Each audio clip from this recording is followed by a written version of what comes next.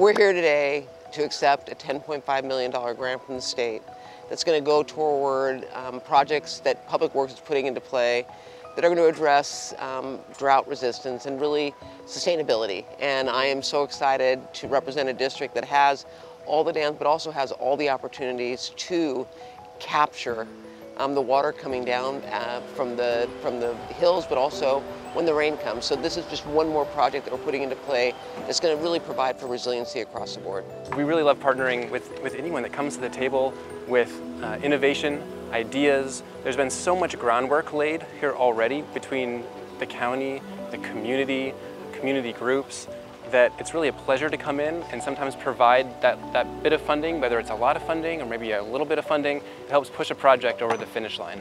So we're excited to be accepting this $10.5 million check from the state and looking forward to further investment in Los Angeles County water infrastructure.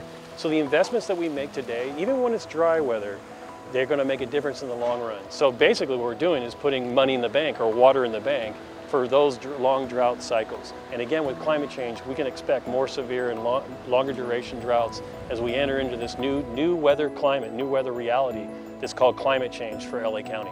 We usually are handing out money, but to actually receive it, that's going to go into something that's going to be a public benefit for generations to come is exciting.